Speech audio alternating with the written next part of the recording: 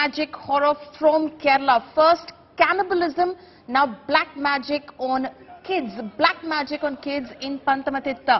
Holy city's occult shame after human sacrifice, another horror. Protests against black magic on children. Black magic using children has been reported in Pantamatitta. The incident is reportedly taken place in the district itself. A child reportedly fell unconscious during the procedure. Residents in the area are protesting against the police for not taking action. Residents are protesting, alleging that the Malaya police has not taken any action despite filing a complaint. They say they won't stop the protest until the tantric is arrested. As per residents, the tantric threatens by hurling curses if anybody opposes her. My colleague Shibi Mole is now joining us live from Pantamatitta. Shibi, yesterday of course you reported on the House of Horrors where 2 women victims were used as human sacrifice by 3 accused who have now been arrested. Now another case of shocking proportions emerging from Kerala itself, from the same district. Black magic on children. Who is this tantric?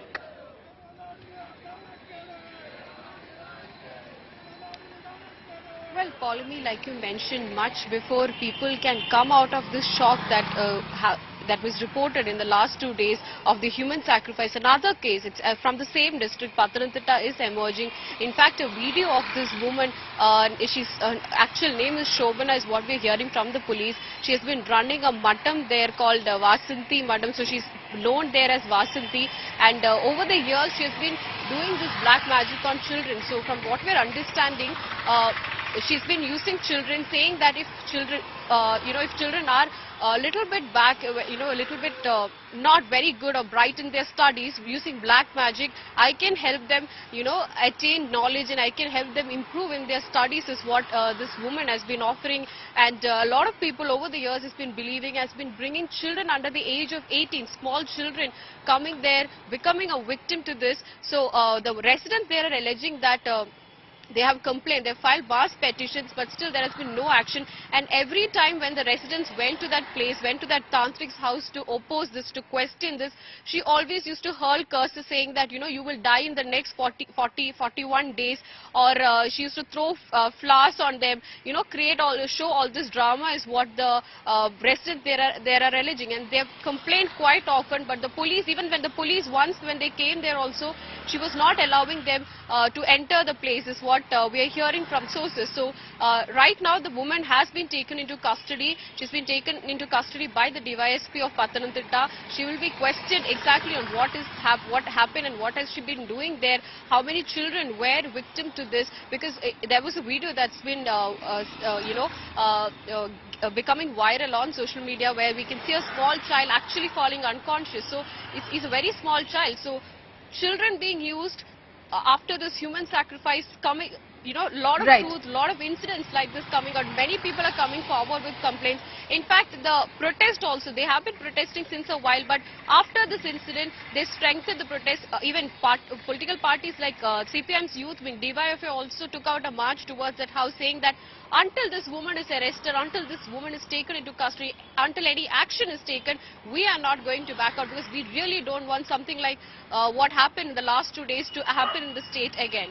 Absolutely, so and it's very shocking what you're telling us, Shibi Mole, because what you're saying is that these protests have been happening against this tantric for a while now, but nobody took them seriously. So that basically raises a question mark on the administration, on the police itself. Now, obviously, they have escalated their protests in the wake of what happened in that House of Horrors, and the police has now taken this woman into custody. But previously, why didn't the police act?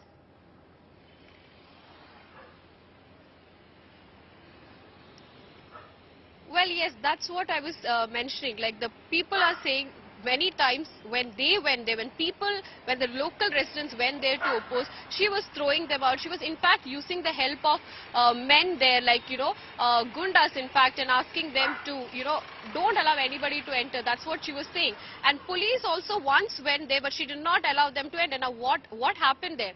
Why was the police not able to, take a woman into custody who was doing black magic over the years? That's the question that's raised by the residents also. Now, the police, especially in the wake of what happened in the last 2 days, at least now they've taken this seriously and taken the woman into custody.